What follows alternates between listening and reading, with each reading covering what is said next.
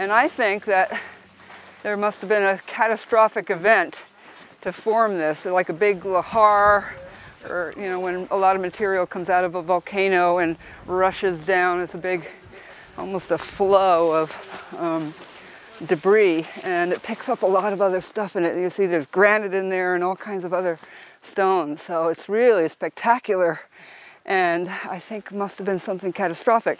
Before this was an island. There's nothing, no stream or anything big enough on this island to form this now. So when the peninsula and all the islands were part of the mainland, there was a lot of volcanic activity going on, and then the peninsula broke away and is still moving. And so, yeah, there was a lot of things like this happening. So I just think it's spectacular. Hola. Look how cool that is. Hey, Michelle. Hey.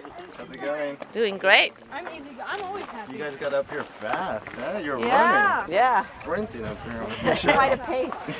Because we're awesome. How is it? It's awesome, just letting you know. How much further? Like... Keep going. Cool. Adios again, camera! Came across a tarantula spider on our way down.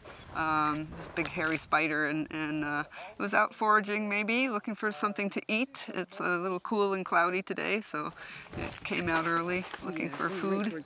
Always fun to find them. But we can leave them here and you can still get them out. Of course. That is so cool, though.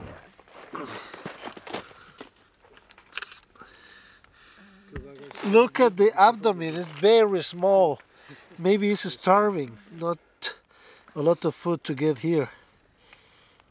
It needs some food.